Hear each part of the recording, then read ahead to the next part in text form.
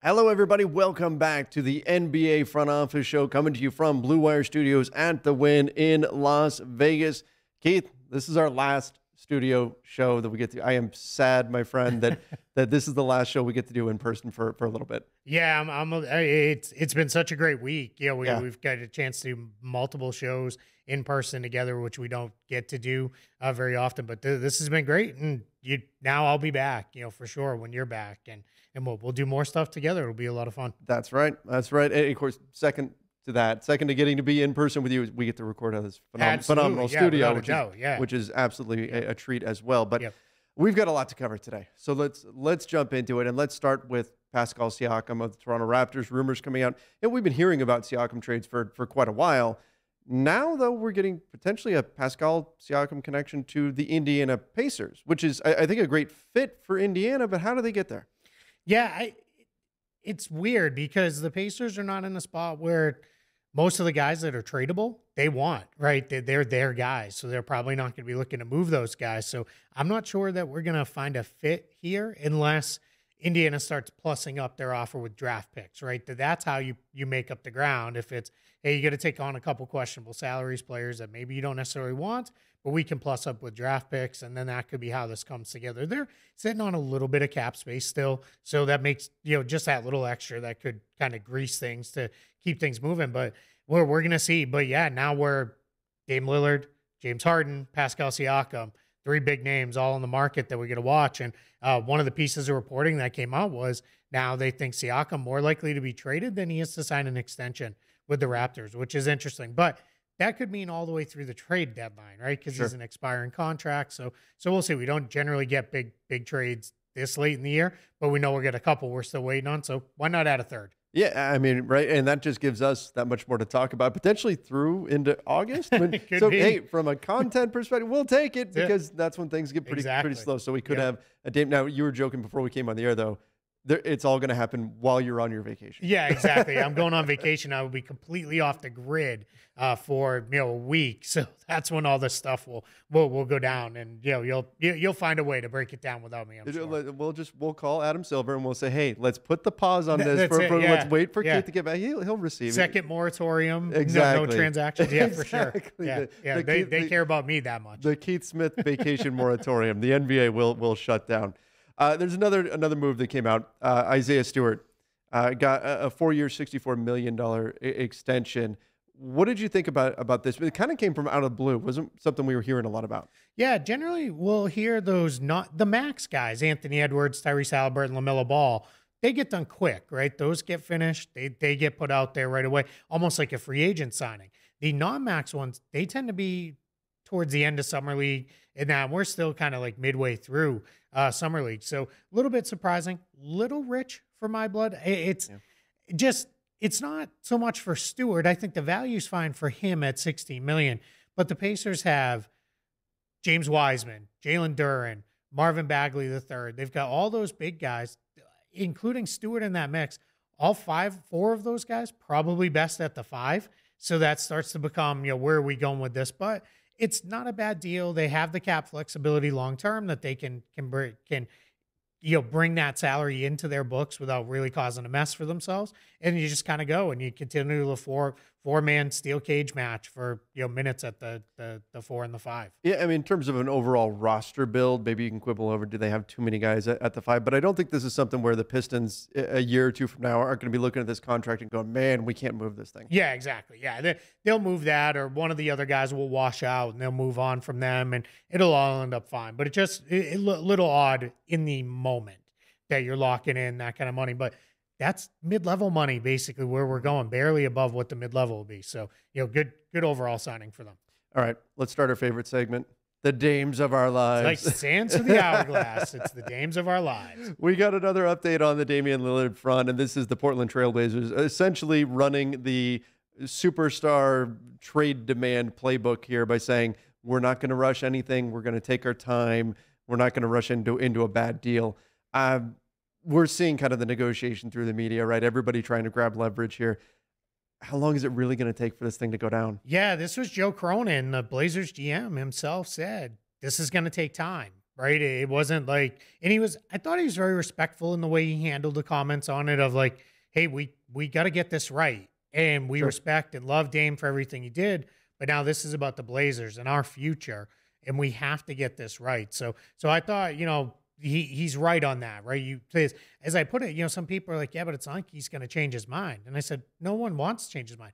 They can only trade him once. Yeah. It's not like if you're like, oh man, we kind of blew that. Let's redo, right? There's no reset button. Go back in your, to your former save in your video game and start again. It's done and it's done. So we'll see. So, I don't mind them saying, we're going to take our time on this. That also is, let's read between the lines. Hey, Miami, let's go. Get moving on whatever else you got to do to make your offer better, because it's not going to fit. Right. Yeah, we're not going to do this unless it winds up being a deal that we really like. Exactly. And look, for Portland, you're right. This is maybe the most important decision for the next decade of this franchise, right? What they do here. And I think the other thing we have to factor in is it's Portland. They're not a major free agent destination. So what they get in this deal is going to be the major building blocks for them moving forward. It's not like they can go, well, we've got a ton of cap room, so we're going to be that landing spot for player X, Y, and Z. And it's going to be how do the guys we get, the picks, whatever the package comes to, how do they fit with Scoot? How do they fit with Shaedon Sharpe? That's what it has to be moving forward, because otherwise you're going to be in a spot where it just doesn't work for you.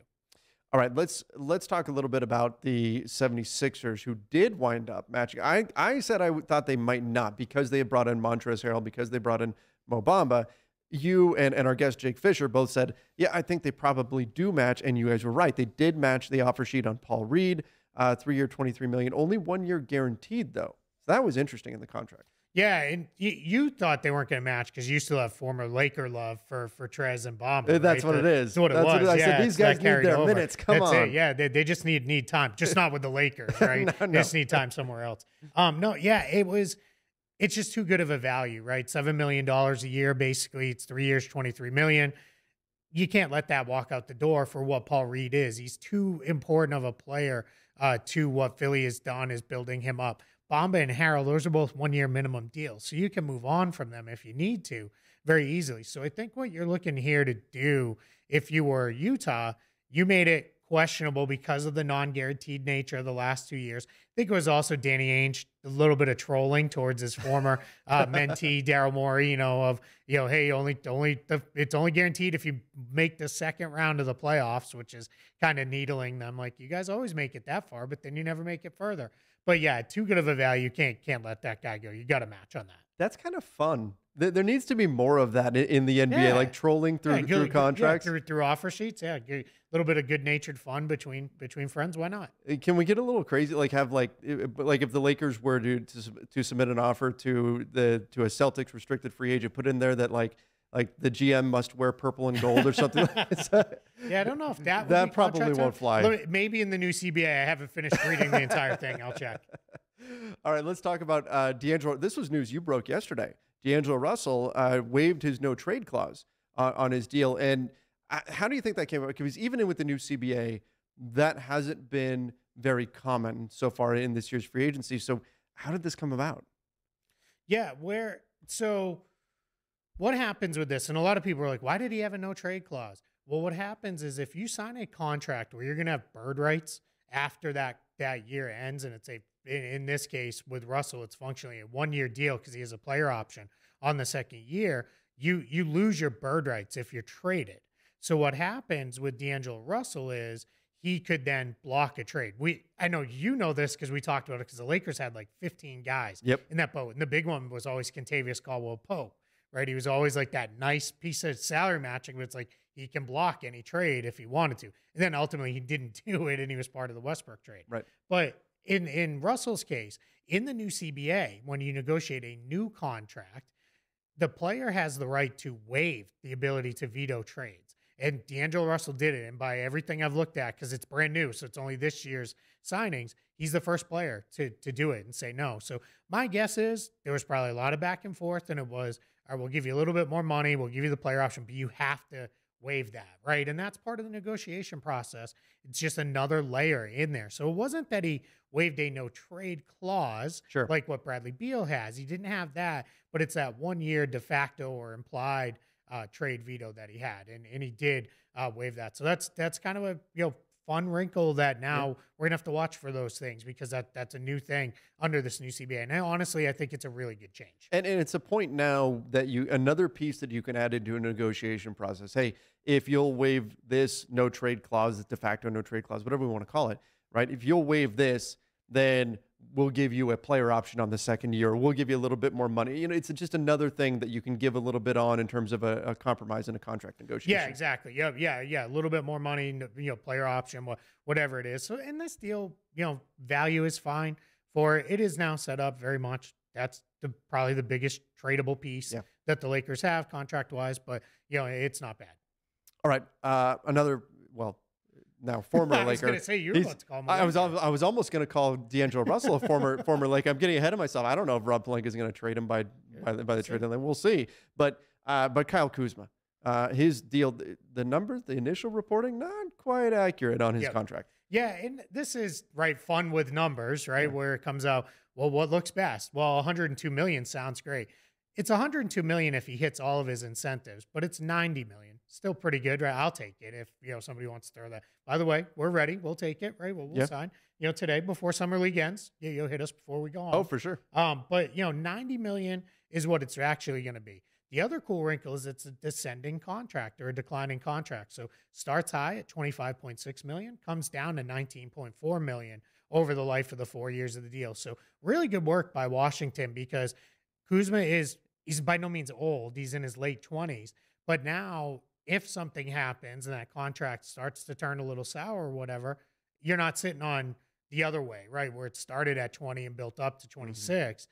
You're in a spot where the number comes down. So, all really good work by them, in this deal. And 90 million for Kyle Kuzma, that's, good money. Yeah. By his last year of the deal, 19 million, it'll be a bargain. 4 years from now, that's going to be barely above the mid-level. So, really good. Yeah, and on top of that, you look at this Wizards team in terms of where they are in their roster build.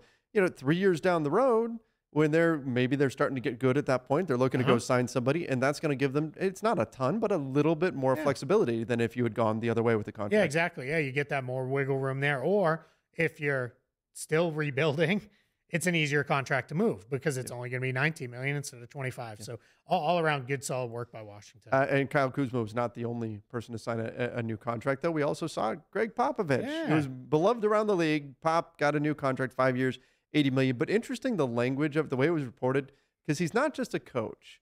And so I do wonder, does Pop really coach for the entire 5 years, or does he just move into the front office role completely? Yeah, I'm going to keep an eye on that, right? We all will be over the next 5 years, because I think they said he'll be 79 at the end of that. Is how old he'll be. When he finishes, that'll be I'm thinking, if not, or really close to a 30-year run coaching the Spurs by the end of that. That's a long time, right? So I think what's going to be fun with this is they put in the language of he is the president of basketball operations, which he is, and the head coach, which he's the only one with that combo in the league. And that makes it very easy to say, well, we signed him as both. Now he's dropping the one part of it. So I think we're still in the phase where he's got one Binyama now, right? He's probably all kinds of energized and ready to go. So you get him, you bring him in, you kind of do your thing here for a little bit and you go. So I think he's in a pretty good place. Yeah, absolutely. And that's something that we'll be keeping an eye on throughout the life of this contract. How long does Pop actually coach? But again, he's been phenomenal for that organization, no question. He's obviously going to go down in history as one of the greatest coaches ever. And here he is getting rewarded, and we know that he'll be part of the organization for at least the next 5 years, even if it is not in that coaching role anymore. Yeah, exactly. And I mean, the reality is he's going to be as part of the Spurs doing something as long as he wants. For as long as he wants, for forever if he wants to. With that, and that's how they want it too. One last quick note, because I know we're wrapping up here. Just an interesting CBA thing, right? This new the Pelinka rule, the second round pick exception. Every single player from the second round that is signed is either signed a two-way, which we've talked about. A lot of guys get drafted knowing they're going to get two-way contracts, or they've signed under the second round pick exception. We haven't seen any standard things there. So Pelinka rule alive and well, including the Lakers second rounder Max Lewis. Thank you.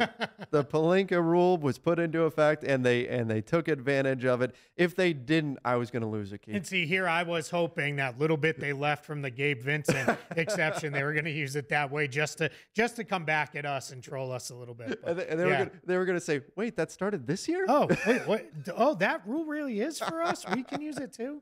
So, but a little bit of fun there at the end. So just, another thing to keep an eye on. But yeah, it's been a great week out here. Beautiful studio. We've had a blast. You're recording here at Blue Wire Studios. It's been amazing. So, thanks to everybody here who's done all that for us and helped us, put all this together. And also, seriously, thank you to all the people that we have ran into out here, all the fans who have said so many kind things about the show. That means so much. We see the comments and everything that are on Twitter, that are on YouTube, and those are of course super meaningful. But meeting some of you in person has been absolutely phenomenal, and getting to hear how much you enjoy the show, it seriously means so much to us. Yeah, it does. I met a guy who said he watches the show every night while he's making dinner for the family, and to know we're that kind of integral part of your day-to-day is amazing. It's been so cool. It's been great to meet everybody. Got one day left, so if you catch this early enough, we're still out here for one more day. And if you see us around, say hi for sure. And again, if you ever have a chance to can come to Summer League, you got to come. Yep. It's the coolest experience for an NBA fan. And it's been great. But yeah, it's been an awesome week, and I'm so glad we were able to do this. Yes, yeah, this has been a blast, and we need to make sure we do this again next year. But thank you, everybody. Make sure you do subscribe to the NBA Front Office YouTube channel, as well as the podcast site, Apple Podcasts, Spotify, wherever it is you listen to podcasts. Till next time, everybody. See ya and stay safe.